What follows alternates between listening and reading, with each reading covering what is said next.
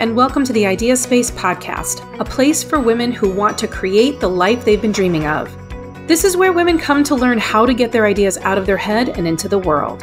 Whether you've wanted to create a better relationship, job, business, a hobby, or a better self, I bet there's something more that you want, and it's time you were able to get it without feeling overwhelmed, alone, or confused. I'm your host, Jen Liddy, a high school teacher turned entrepreneur. It's my mission to help women bring their ideas to life and get what they want without feeling guilty, selfish, or confused. If you're tired of your dream living inside your brain and are ready to have what you want, you're in the right place. And I promise you can have it and you can stay sane while doing it. Let's go. Hey, welcome to episode 11. I'm Jen Liddy, your host today.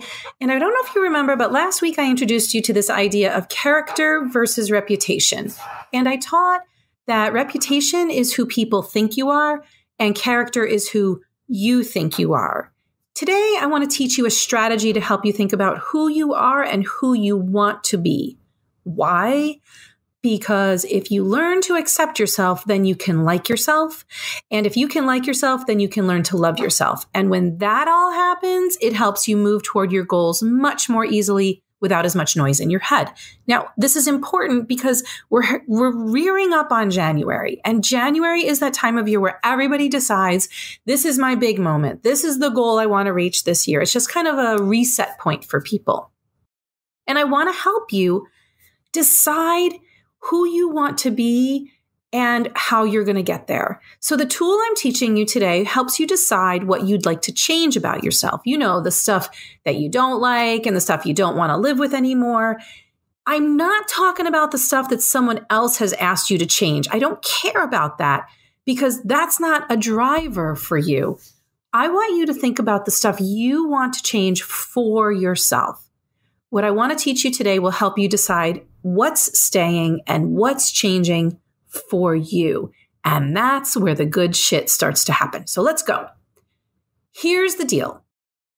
About 6 years ago, I noticed it was like October 1st and a Monday. It was like all the things were happening at the same time. It got me excited for some reason. So on Facebook, I posted, it's a Monday and also the first of the month. What a perfect day to make a change and start again. And it's a fairly positive sentiment, right? But at the time, I wasn't particularly known for being positive in real life.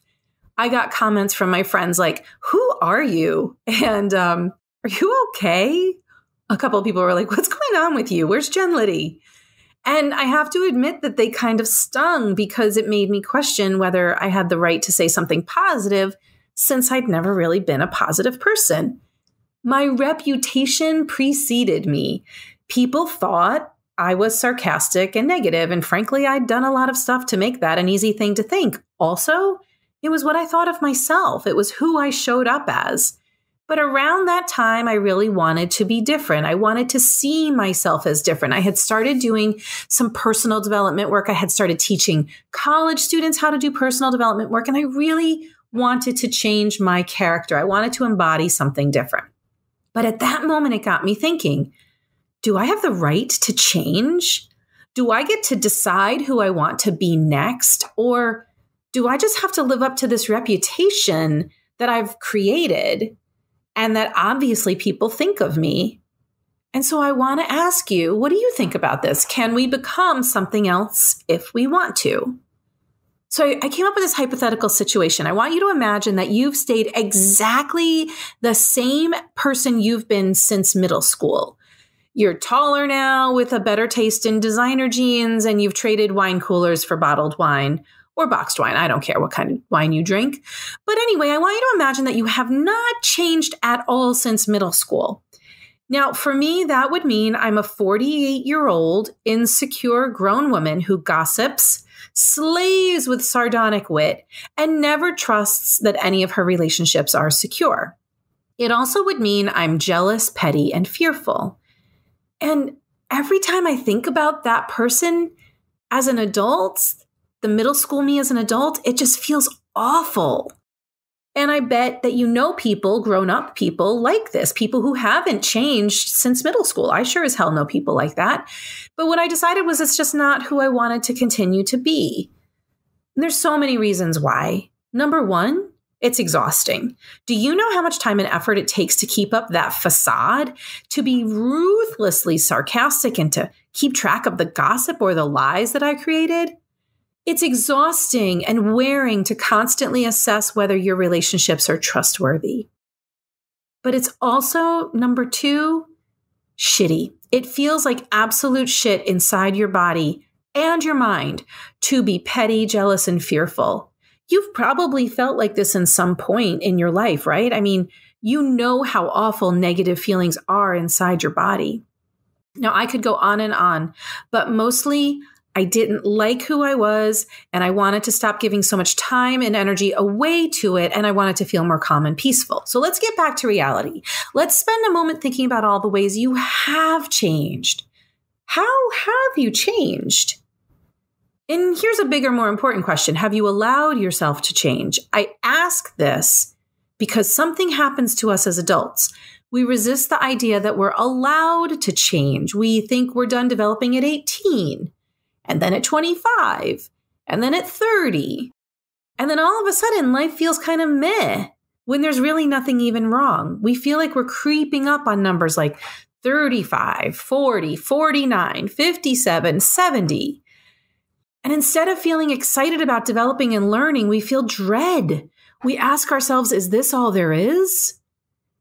Now, this is where most of my clients come to me because they're feeling like, I want something more. Is this all there is? And it's because we haven't done the developing that we need. We have not allowed what's inside to really come out. We haven't allowed our character to grow.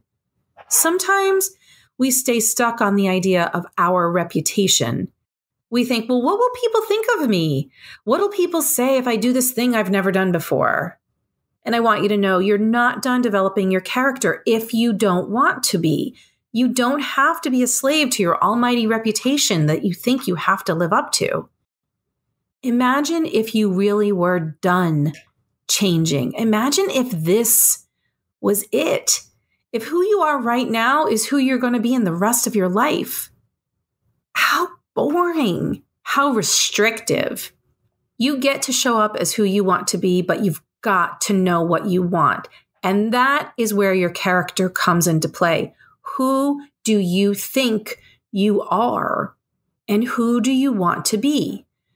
We ask our kids this all the time. What do you want? What do you want for Christmas? What do you want to be when you grow up? What do you want for dinner, for God's sakes? But we never ask ourselves what we want, who we want to become. You are still becoming who you want to be. That's how you save off that meh, the exhaustion, the self-judgment. That's how we gain energy and create the things that we want. We keep developing and we keep growing. And you're allowed to do that even if the people around you raise their eyebrows, even if they make snarky comments and put it on your social media pages. What do you want to be? It's a great question. Think about it because I bet you know or you have an inkling. And if you don't know, that's because you're not willing to listen to what your brain wants to tell you. Your very next question, once you answer, what do you want to be, is how? But how do I get where I want to go? How do I get where I want to be? And this question reminds me of one of my favorite childhood book characters, Ramona Quimby. She's a character from Beverly Cleary's books, and I read these religiously in the 70s and 80s. I devoured them. And I liked Ramona Quimby because she was a rule breaker. I liked Ramona Quimby because she was a rule breaker and a questioner.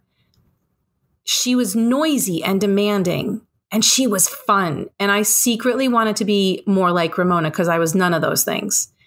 Anyway, Ramona Quimby on her first day of first grade is asked to sit here for the present by her teacher. And she took sit here for the present literally. Squirming Ramona desperately wants the gift she's been promised and refuses to leave her chair for any reason because she's supposed to sit here for the present.